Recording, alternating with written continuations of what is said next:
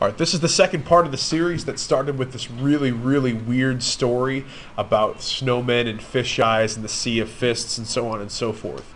Today I hope to try to put it all together for you. What we're talking about here is something called sliding filament theory. And what sliding filament theory is the concept of how muscles actually contract on a molecular level. What's happening with the molecules inside of a muscle to make it work. Okay? Now I need to harp on the word theory for just a minute because it's been misused for so long. People think, well, oh, it's just a theory. I really am bothered by that. And it's because there's so much stuff on TV that's like, I have a theory about why my car won't start. I have a theory about why you don't have a girlfriend. You know, things like that, okay? When you hear people say things like that, I want you in your head to say, you are a liar. Okay? You don't have a theory. You have a hypothesis. Okay? Folks, you are welcome to all the hypotheses you can make. And may you make hypotheses and test hypotheses for as long as you live. But keep your hands out of the theory jar. They don't belong there. Theories are backed by a huge body of evidence. Lots of scientists have done lots of research and have come to a common conclusion, and this is what it is. What we know about the natural universe, okay, is based that all these things are made of particles and subatomic particles. It's all based on something called atomic what? Theory. Because theory is as good as it gets. Now, people think, well, if you graduate from a theory, you become a law. No, completely separate entity altogether. You don't turn from this into one of those. So this is not, well, it's just a theory. No, it is a well-tested, well-supported hypothesis that graduated to theory. So, yeah, it's a personal pet peeve. So there's a 2-minute rant on theory. Okay, now we're going to talk about these components that I mentioned yesterday, and I'm going to give you their real names, okay? First guy here, the fish eyes that we were talking about is actually a protein. And there's 4 different proteins that are in here, which is why if you want to build muscle, you have to eat lots of protein. This fish eyes from our analogy yesterday is actually a protein called actin. Actin. And actin, the little dots or the pupil of the fish eye, is what's called a binding site.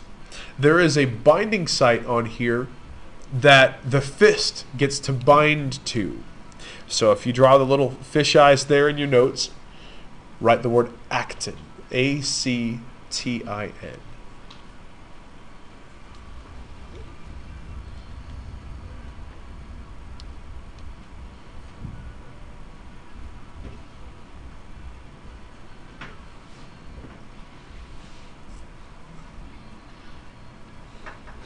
Okay. Now, instead of drawing the whole sea of fists, I just drew one. And what it kind of looks like is sort of like a golf club, but a terribly drawn golf club. Yeah. Like a thin piece that's kind of wide at the end. That piece is known as myosin, but it doesn't exist by itself. Myosin exists in a combination or a giant bundle of other myosin molecules. And what kind of molecule is this again? Yeah, that's right. It's a protein. It's a protein. Again, when you work out, what you're doing is you're ripping apart these fibers, these filaments on a molecular level. And your body goes back in and repairs them stronger and builds more of them to build up, to replace those. Okay. So those make up the 2 main filaments. What I've drawn up here is supposed to be a giant bundle of myosin all together, okay? The next player here is the protector. What's the protector's name? What did we call him yesterday? Upside down purple snowman. His name is really troponin. A lot of people don't know him very well, but his name is troponin. T-R-O-P-O-N-I-N. Troponin is the snowman.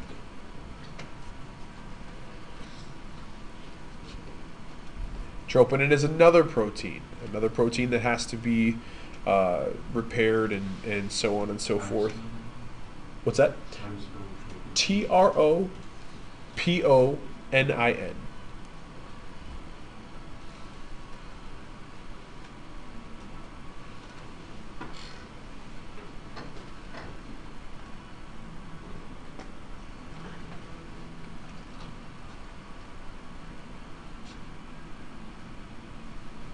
troponin. The next one, what should we have next? We have snowmen. What are they holding on to? Magic cranberries. Oh, not yet. Not yet. Twizzlers. The next thing is another protein. Is the twizzler, and it's called tropomyosin. Tropomyosin. Tropomyosin. And technically, it is sort of connected to the snowmen. Okay. So they refer to it in this thing we're about to look at as the troponin-tropomyosin complex. This is the other protein that's involved here.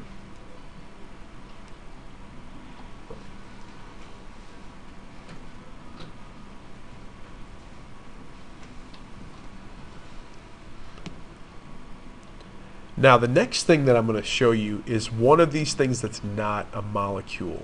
Now, what do the snowmen love again? Cranberries. The cranberries in this case are that. Anybody know what that is? Ca2. Oh, I skipped. I pay no attention to the ninja star. Ca2 plus, which is a what? Calcium. Calcium ion. Okay. It's not a molecule by definition because it's an ion. It's only one atom rather than other atoms bound together covalently. So magical cranberries, that's the calcium ion. That's what activates this whole thing. You know, when people talk about calcium and the need for calcium in the body, they emphasize bones, and your bones absolutely need it. But folks, your muscles couldn't contract without calcium. It's just as essential to muscles as it is to bones. And finally, the throwing star. Now, what is the energy that powers all of this stuff?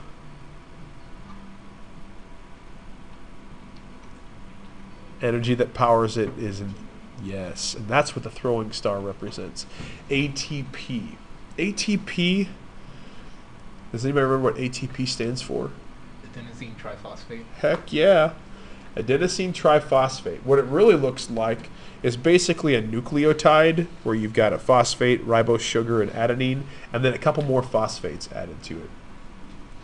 The importance to ATP in living things is that that's the currency. Everything gets exchanged for this. We eat chunks of cow meat. We eat celery, dots candy, you know. Some people eat boogers, okay? All of these, don't recommend it. All of these things get converted by our bodies into energy, okay? But we need a common currency.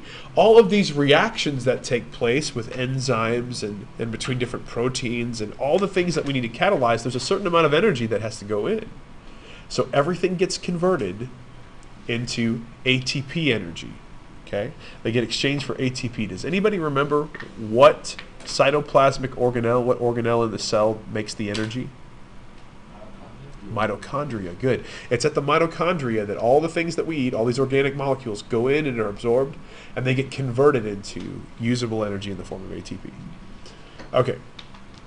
Now, this is where it's going to get a little weird and wonky. I'm going to try to put my computer monitor up here. This is from the illustrations and animations that came with the textbook years ago. So you can see here's all the pieces trying to work together. Okay, I'm going to show you what the whole thing looks like at one time, or I'm going to attempt so to do anyway. Okay.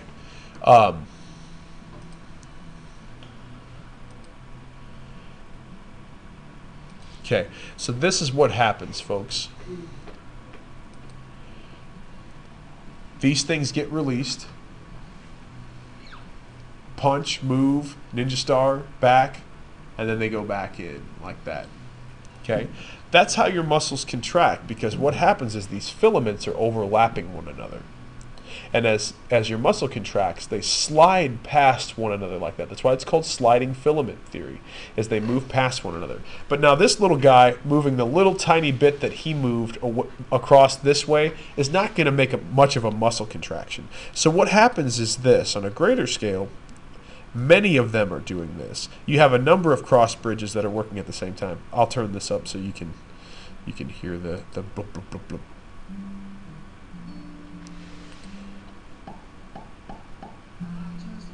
Oh, there's a little bit of John Mayer going on. See, these cross bridges are all going to fire a little bit at a time, and they're going to each move it to some degree forward. Okay. Now, on a greater scale, the reason that this movement that we're talking about here, moving across like that, we're talking about nanometers in distance, billionths of a meter that we're moving forward. Each one of them maybe trying to shove this a couple of nanometers. But when we get a bunch of these things together, and there's a bunch of these sarcomeres, these overlapping areas like this in each muscle cell. So what happens then is they work together, and they work in sequence. One will start, and then another one goes, and then another one goes, over and over again until that sarcomere or that section of muscle gets shorter. If you remember from your notes, I had you draw a muscle cell as a long tube, and it had all these stripes in it. This is the reason for the stripes.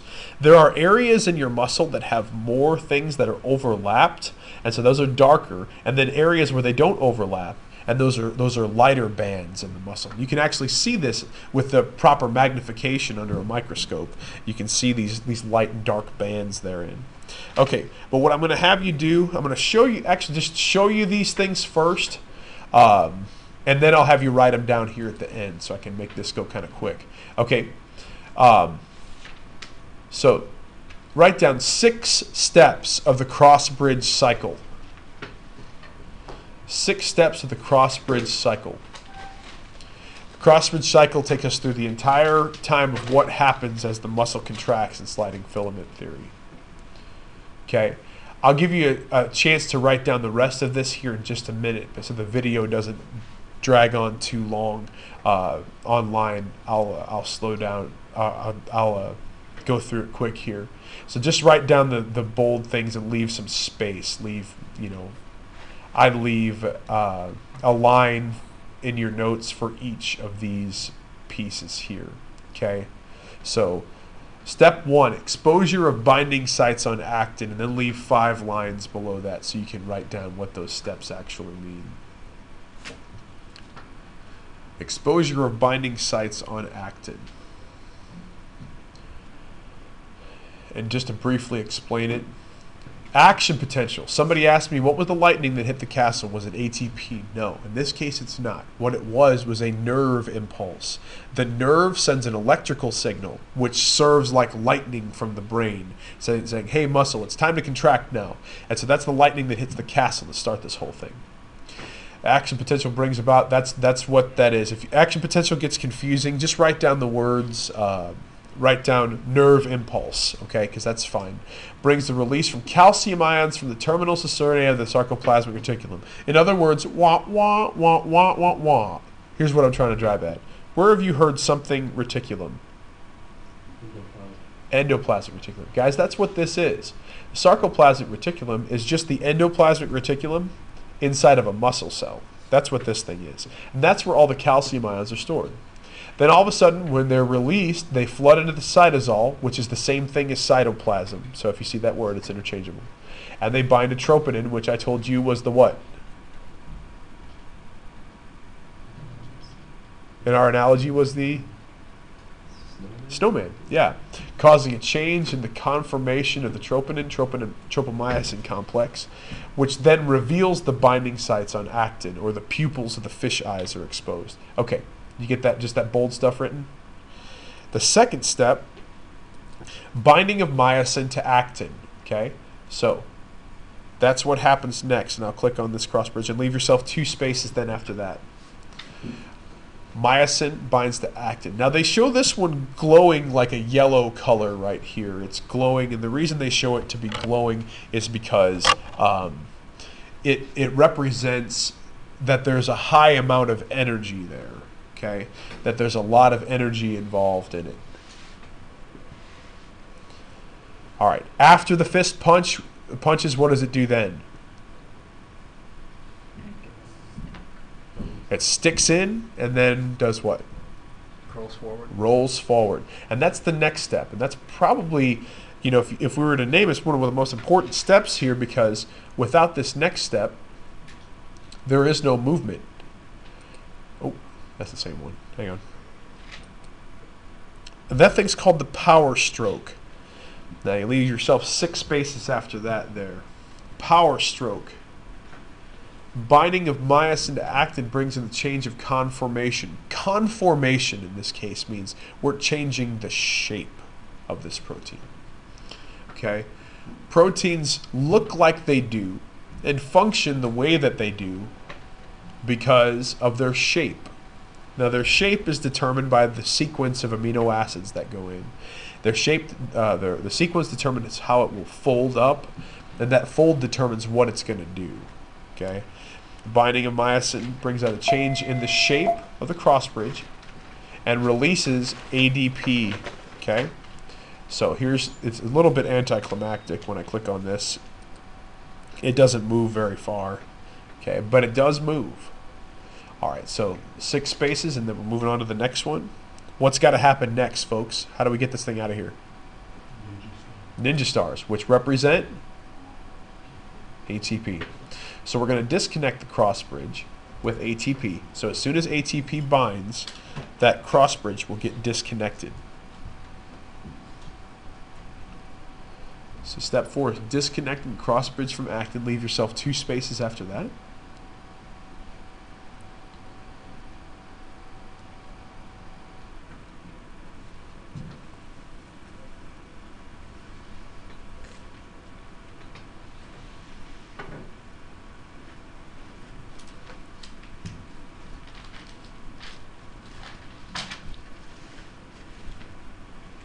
Okay, you ready? After step 4, not only does it disconnect, but that ninja star has the power to push this thing back down into the sea of fists, which re-energizes the crossbridge. But in order to release its energy, ATP has to break apart. The TP stands for what? Triphosphate. Triphosphate. When it breaks apart, it's no longer ATP, it's what? ADP. What stands for is adenosine diphosphate. And it releases the energy, and then it shows you that it's glowing here, which is to represent, okay, that there's energy that has gone back into this crossbridge here. Re-energizing and repositioning of the crossbridge.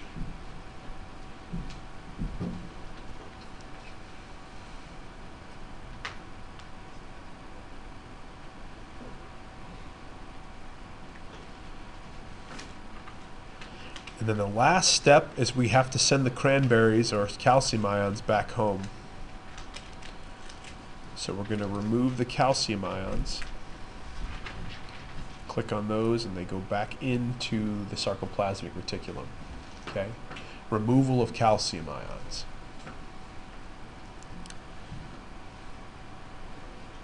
And this is done via ion pumps. In other words, we're moving these things against the concentration gradient. There's already a ton of calcium ions in here, but we're having to push more in there. And so we use energy to do that. It's something you talked about in biology called active transport. It's active transport that pushes these back into the terminal cisternae of the sarcoplasmic reticulum. So one more time, let me show you what this looks like as one crossbridge cycle. Calcium ions leave, bind to troponin, reveal the binding sites, crossbridge, disconnection, re-energize, and then those move back in. So that's the basics of the sliding filament theory, step by step broken down.